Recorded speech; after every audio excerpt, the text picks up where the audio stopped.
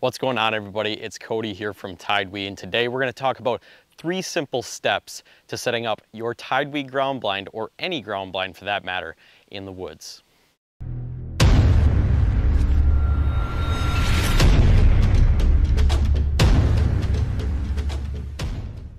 So if you just picked up one of TideWe's new ground blinds and you need a little help or some advice when you're out in the woods setting up your ground blind, getting it in a successful spot to deer hunt or maybe even turkey hunt this season, this video is definitely going to be for you. But before we get started, be sure to go down and hit that subscribe button down below. That way you can stay up to date to all of the products that we're going to be releasing here at TideWe, and you can also stay up to date for any giveaways, review videos, or just overall hunting videos that we'll be posting here on our channel. So the first tip that I want to talk about today is timing. Timing is everything when it really comes down to deer hunting.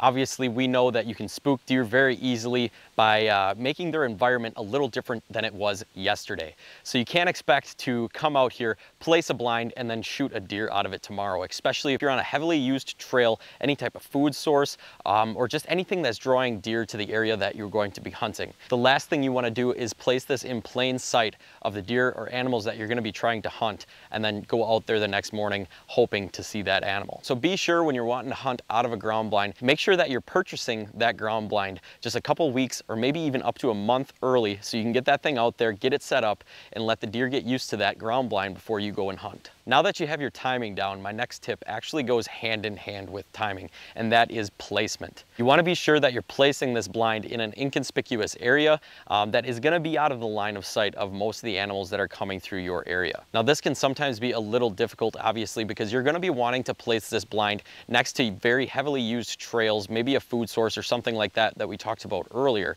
is where you're going to want to have this blind set up. You're going to want to be within shooting distance of those topics. So placing your blind in the correct area that also has all of those key points involved can be a little challenging. The key to this is really figuring out where those deer are coming from. Pattern those deer maybe with a trail camera or maybe even just a mock sit, just to figure out what the deer are doing through that property. Once you get that figured out, try setting the blind away from the approach point of those deer. Hide it back into some trees or maybe some thicker cover. Just kind of use the landscape to your advantage when placing that deer blind. A few more things to consider when placing the blind in the woods is wind direction. Know what the average wind direction is during the time of the year where you're going to be hunting. Place the blind in a spot that is going to be in your favor when it comes to wind direction.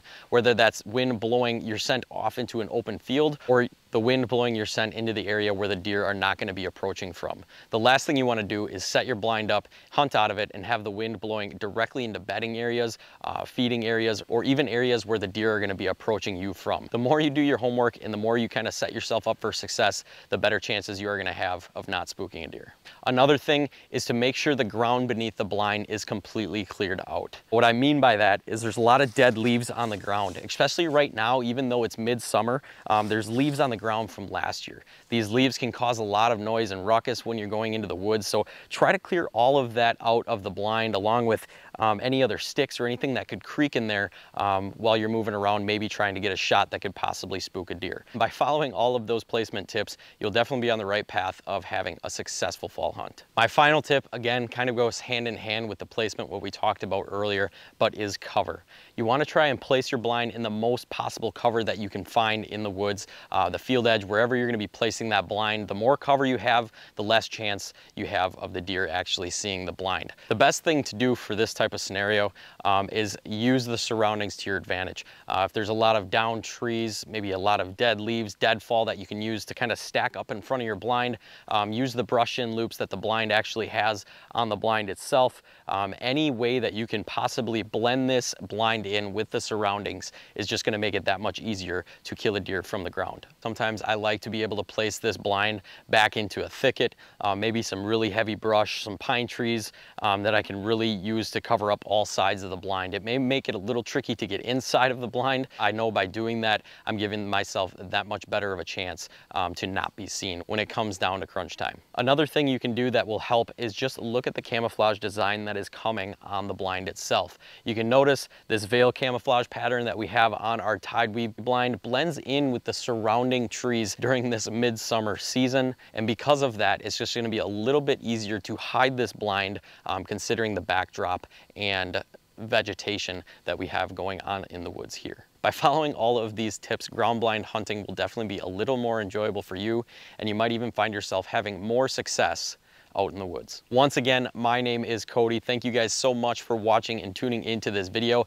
If you guys are looking to get yourselves into a TideWe see-through blind, these blinds are absolutely awesome. They've been very, very popular and a big hit on the market lately. They do provide 3 panels or otherwise 270 degrees of see-through mesh that make this blind the ultimate hunting experience. So if you're looking to amp up your turkey hunt, or again, maybe even your deer hunts, definitely head on over to www.TideWe or truewildlife.com and pick up yourself one of these awesome TideWe hunting blinds today. All of us here from TideWe hope that you have a great hunting season, and we'll catch you guys on the next video.